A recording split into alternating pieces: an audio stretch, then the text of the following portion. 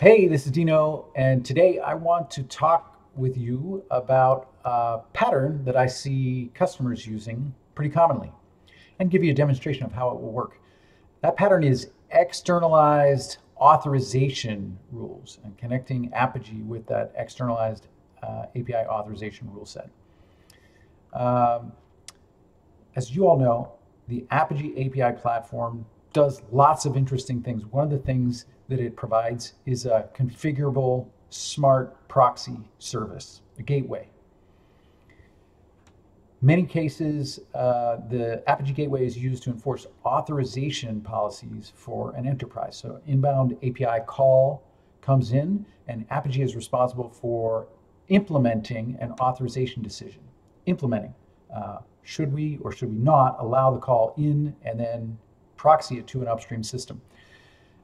So there's a distinction between implementing the rule and having the rule, deciding the rule. Apogee may not be the best place to encode the rules. In a case where you've got lots of different APIs and lots of different ways that an API might be authorized, you may wish to externalize that authorization rule set in an external database table or some other system. Connect Apogee to that external rule set and then have Apogee implement the decision in the API proxy. So this is a demonstration that shows how to do that. I've got a GitHub repo that includes all the code that walks you through it and a README that describes what's going on. So the demonstration shows you an API proxy that receives a request, calls to an external authorization service, reads permission rules, and then evaluates those permissions and implements that decision on a given request. This particular implementation uses a Google Sheet to store the authorization rules. And you might think, well, does that make sense? Is that a good thing, a good way to store these rules? At first, maybe that seems a little cute. But to me, a Google Sheet may be a great way to store authorization rules. The table metaphor in a spreadsheet is a really clean way to represent allow and deny rules. The API for a Google Sheet is available just out of the box. It's already built. You don't have to do anything. It's documented. It works really well, very scalable. It's easy for operators to read and update the rules in the web UI.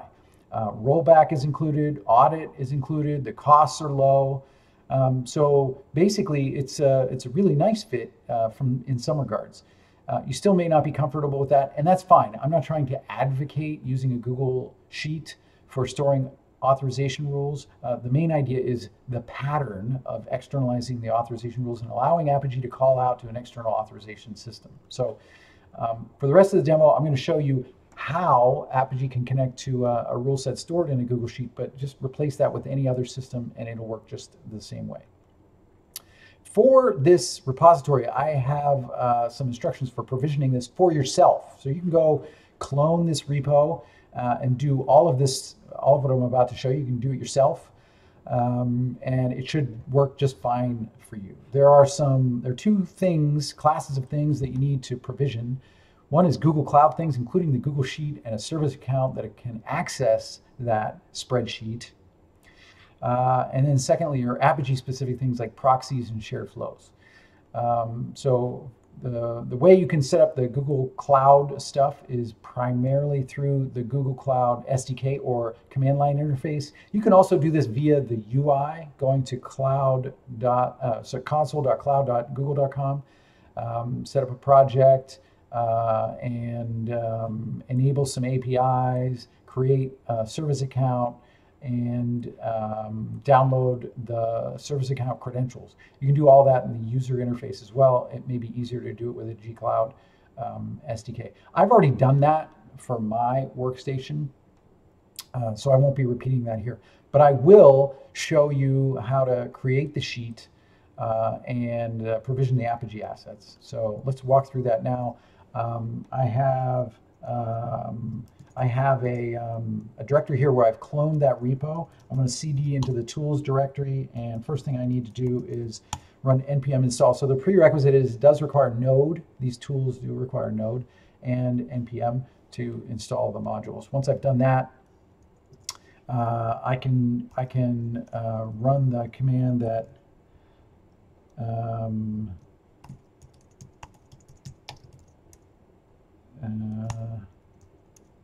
that creates the sheet.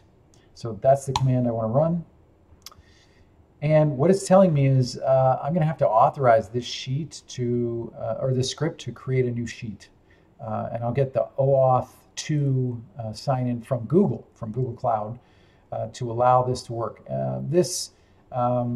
It's important that you read through this and make sure you trust this script. It is granting access to the script to create a sheet and then read the sheet that is created. I promise that I've only created this script to create just one sheet, so it should be pretty benign. As part of the OAuth, there's a code that we get, and I need to paste that in here into my terminal session. Once that happens, the script is able to create the sheet, and the next tab I see open will be the sheet. So what have I got here? These are the rules, and really I think of this as each rule as a tuple, or a combination of three things: the role, the resource, and the desired action, and then the answer, which is whether we want to allow that rule or not. So it's an allow, deny, binary decision. And just for the purposes of the demonstration, I've showed roles as the subject or actor in this case. It doesn't need to be a role. It could be a user, could be user-based access control, it could be something else. But we've got a role, resource. In this case, the resource is always, in this simple rule set, it's always the same path. Obviously, you can modify this to be whatever you want. And then the actions are just HTTP verbs. And I've got the four kind of big verbs set here for each different role. So for the employee, they're going to be able to do get, put, post, but not delete. Admin can do all of those things. A partner can only do a post, and so on. So those are the rules that I've kind of set up here. And that's the sheet gets created automatically. The next thing I need to do is just kind of following along. I need this to be a shell variable. So I'm going to grab that sheet ID. And also it says share that sheet with this email. So this is the email that I need. And I'm going to go back into that sheet and share it using this button. So just paste in that email. I don't need to send a message. I do need to click the confirm button, and it's going to say, hey, are you sure?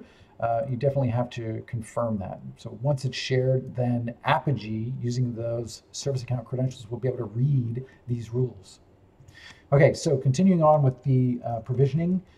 Next thing we want to do is set a few other shell variables. So we've got the sheet ID, we've got the organization and the environment. And then what I want to do is set up, provision all the Apogee assets. So I'll run that script, and what it's doing is using the Apogee Administrative API to create a key value map and populate it, to import and deploy a couple of shared flows, and to import and deploy a couple of proxies as well. All that's happening automatically. You can see it just took a couple seconds. So now if I go back to the proxy list in this organization, you'll see the top two proxies are the ones that I just imported. And let me just walk you through this.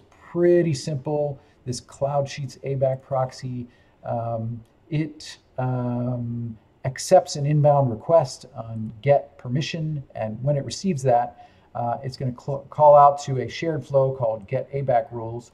That shared flow is the thing that actually calls into the spreadsheet. And then there's a second interesting policy that it's just JavaScript. It's just evaluating the ABAC rules, or the perhaps attribute-based access control, if you want to think of it that way, role-based, and so on. So pretty simple. Maybe a little more elaborate is the shared flows. So the get ABAC rules is the thing that's going to call out to the sheet. It's also not super complicated.